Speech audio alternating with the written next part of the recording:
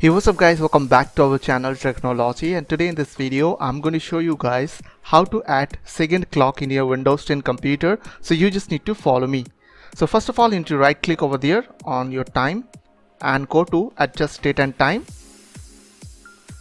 and once you have get this screen you have to scroll down and you have to click on add clock for different time zones. So click over there and now you will get this screen.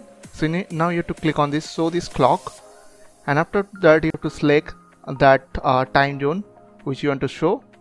In my case I will select here this one, Dublin, London, and now put over there London, and you can put any name over there which will display over there, and after that click on apply and click on OK.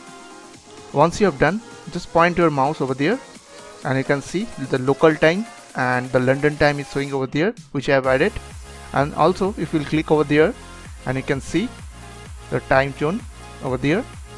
So I hope this small video will really help for you, and please don't forget to click on the subscribe button, like button and share button. And if you have any question then comments down below. I will see you guys on the next video. Take care.